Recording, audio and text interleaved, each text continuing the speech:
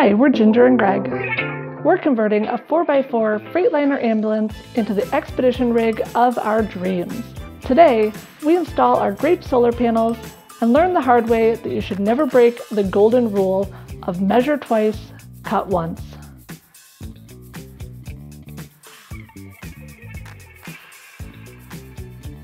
Welcome to the roof of our ambulance. Today is solar install day, and we're really excited about this for a couple of reasons.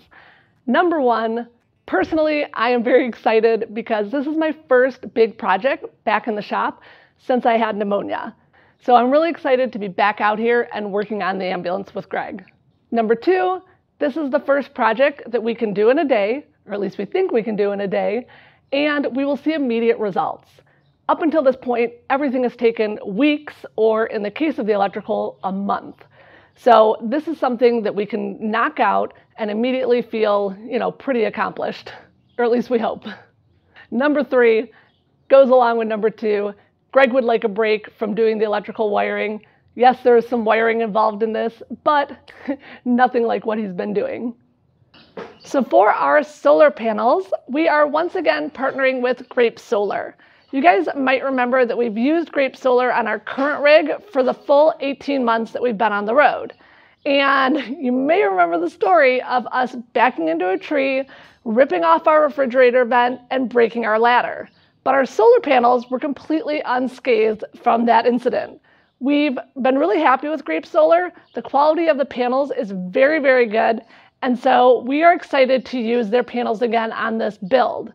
Now, currently we have the 180 watt panels, and on this build, we're going to be using 4 of their 300 watt panels for a total of 1200 watts. So for our solar panel install, we are not going to be bolting through the roof. I know that for a lot of people who are adding solar to their existing RVs or even on a van conversion, one of the main concerns is bolting through those roofs and creating a point of potential leakage in the future. So we're going to show you how to install your panels without bolting through the roof. We're also going to show you how to make your own DIY brackets for your solar panels.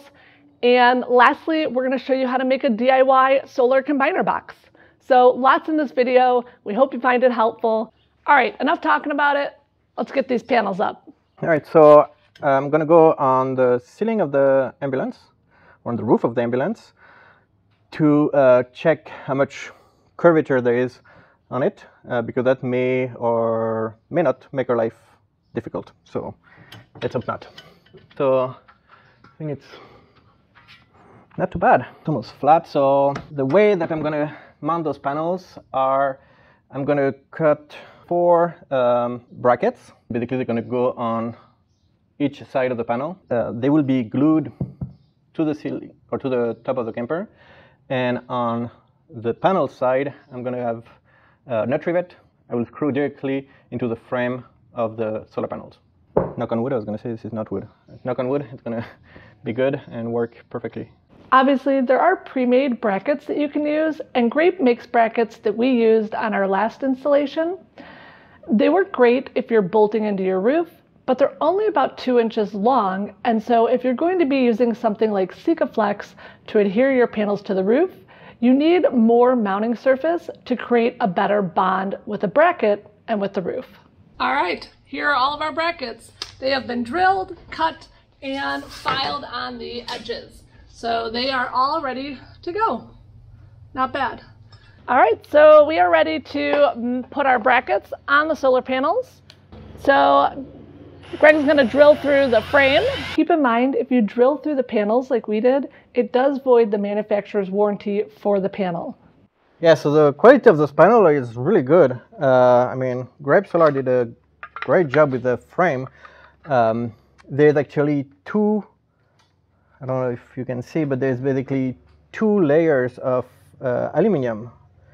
So the frame is really, really strong. So yeah, I was surprised drilling through it to feel the drill go through once and hit the second piece of the frame and again, so cool. So we're attaching our brackets to our panels using nut rivets. The reason we're doing this is we want the brackets to obviously be attached very securely, but we also want to be able to remove the panels from the brackets if we ever need to get to the wiring behind or troubleshoot anything. So I'm going to show you over here on the one that we already have mounted up. So if you were to, attach your panel behind this bracket, then once it's mounted to the roof, to get that off is going to be a nightmare. You're going to need, a special tool to get back behind there, and it's just not going to be easy to get off. So what we're going to do is we're going to use these nut rivets. They're super convenient. Basically, it's a nut that you rivet on. That's where the nut rivet term comes from. Oh my God. Okay, so basically Greg says a nut rivet is a nut that you rivet on. Thanks, Greg. All right, so Greg's going to put a washer down, and then he's going to put some of this medium strength thread locker on the bolts, and that is to help the bolts not to vibrate loose when we're going down rough roads. Doing medium strength because obviously we still want to be able to remove them if we ever need to. So before we put the panels on the roof, Greg is going to make our DIY solar combiner box. If you are buying a combiner box, don't need to see that. I'm going to drop the time code here, somewhere on the screen so that you can jump back into the mounting of the solar panels. Today we're going to make a DIY combiner box. So this box will be used to combine the solar panels together to go to the solar charge controller. That box is on top of the roof by the solar panels, and so it needs to be waterproof. And I'm going to show you how to make that. You will need a box outdoor rated.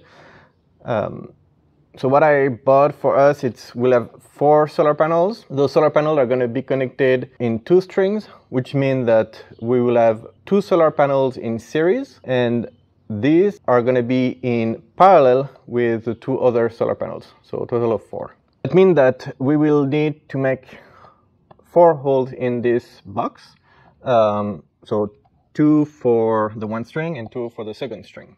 Ginger will put the links in the description with all the different components that you need to do this project. So one thing that you will need, it's one of those wire fitting that is like waterproof. So this will allow you to, so once you have a hole in the box, you'll be able to put that through the box and the wire will go through it. And inside of it, basically what you have is you have like a piece of rubber, and as you tie that down, it's basically going to seal around the wire. You will also need to connect those wires together, and to do so we'll basically make our own terminal point. So to do so, I have a piece of plastic. It's hard plastic. I believe this is white nylon. And I'm going to show you how to make it. It's pretty simple. You need some nuts, bolt with washer, and a split washer. So those are in stainless steel, and they are 8 millimeters. You need ring terminal to be able to go over the bolts. So like so. They need to be the right diameter, and all the crimping tool to be able to crimp the wire to it. You will also need some shrink tube. You will also need some PVC cement. You'll need a heat gun. So the box, in my case the box is open on both ends. So I have plugs that I'm gonna attach to it. And you will need a piece of plastic tubing. This is just to go through your roof. So let's get started. All right, so for now I'm just going to take the cover. So the cover is where the wire is going to go through. In our case, I think it's easier such a way that when you have the wires inside and stuff like that, you can still open it, have access to the bolt that's going to be holding all the wires, and disconnect or connect more. So I'm going to just take the cover for now, put that aside. Basically, I'm going to have 4 of those in here. You'll start by drilling the hole for your 4 fittings and then putting the fittings in the lid of the box. Okay, so in order to make the connection, so we have this piece of plastic and we need to inbuild this nuts and bolt into it. So this is 1 inch by 1/2 inch, and we're going to be cutting it to whatever size we want. Basically going to mark where those screws are going to be. This is 1/2 inch, so we just want to make a hole of 1/4 of an inch deep.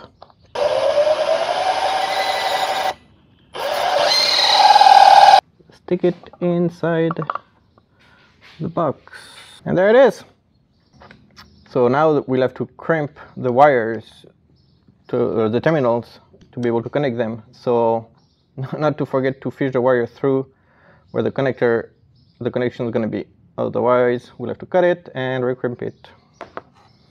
So the box is ready for installation. So now that we're ready to put our panels on the roof, it's probably a good time to talk about how we're actually going to be connecting them. We're going to have 4 panels.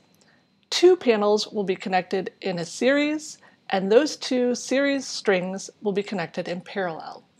So I've got a diagram to explain how that is going to be accomplished, so let's look at that. So our panels come from Grape Solar with positive and negative terminals already on them. In order to connect panels 1 and 2 in series, you're going to take the negative from panel 1 and connect it to the positive from panel 2. You're going to take the positive from panel 1 and connect it in your combiner box. Then you're going to take the negative from panel 2 and connect that in the combiner box as well. This makes panels 1 and 2 connected in series. In our case, we modified our solar extension cable by cutting it and crimping on new ends to go into our solar combiner box. I'll link the materials we used to do this below, and I'll also link the wire that has the connections already made for you. You'll repeat the process to connect panels 3 and 4 in series. Now you have 2 series strings that are connected in parallel. Connecting our panels in this way gives us higher voltage and lower current. We want the higher voltage because our batteries are 24 volt. The lower current means we'll have less loss and we can use a smaller cable size. The main reason we made our own solar combiner box is so it would be low profile and fit underneath one of our panels. So we decided to install that first before gluing down our panels. So this is the point in the project where we make a very preventable mistake. Making a mistake is always hard, and for some people it's hard to admit, but when you make a mistake and then you put it on YouTube, it's even worse. We broke the golden rule of measure twice, cut once. Our first hole was off by about 1/2 to 3/4 of an inch. Not much, but enough to make a difference. All we can do is fix it and move on. Greg cut a patch from some scrap aluminum, and we'll Sikaflex that down and put some caulk around it just for good measure. Not too worried that that's going to leak once we do that, but again, the whole point of Sikaflexing our panels to the roof was to limit the holes on the roof, so making an extra hole by mistake was definitely a bummer. So I have the wires now for the connection between the junction box and the solar charge controller. So I'm just gonna fish them through the hole. I did not cut them yet, so they're gonna be way longer than they need to, because I just want to cut them to the length that they need to be. No shorter, no longer. Okay, so on that end, I already fished the wire through the piece of PVC that's gonna go through the wall, and I already crimped the terminals, and I am gonna pass the wire through, so it's gonna be a tight squeeze, but hopefully it's not gonna be an issue. So we just have to put red on red. All right, so now we just have to close up the box with the screws on each end, and that's it. Final part, just We just need now to Sikaflex the box, to glue the box to the roof, and when that is done, we just add some caulk around to make a good seal, and that should be it. We're going to be mounting our panels with Sikaflex 252. I mentioned this morning that we're not going to be putting holes in the roof for the mounting of the panels. Sikaflex is an amazing adhesive, but what you need to know is that once you adhere something with Sikaflex, do not plan on taking it off. So you need to be 100% certain that you have it in the right spot and that you don't ever want to take it off. Because our roof is aluminum and our brackets are aluminum, we don't need to use any kind of surface preparation from Sikaflex. If your roof is not aluminum, you need to check Sikaflex website because there are some adhesion promoters and different primers depending on your base material. And now we can finally install the solar panels.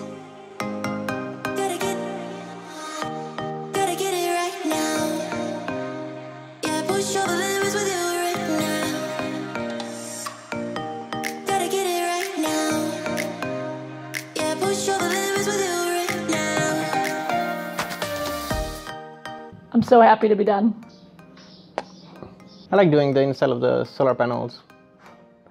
Really? Yeah. I'm just glad it's over. You not ask me why I like it? Oh, why do you like it? I like installing the solar panels because I think it's one of the easiest projects we can do on the camper. So. Yeah, but we did have our hiccups, obviously. Yeah, but. I agree, though. It's probably one of the easiest projects that we're going to be doing. I mean, it takes a lot of room on the roof, but they're crucial for our setup. So yeah, I'm excited. And just to the other side of where you're sitting now is going to be our roof hatch, which is really exciting. That's why we put the panels where we did, so that we had room for our roof hatch, so that we can look up at the stars when we're laying in bed, and that'll also be our access to the roof. All right, so that was it for the build. At least for this part of the build. If you're seeing the next part of our build, please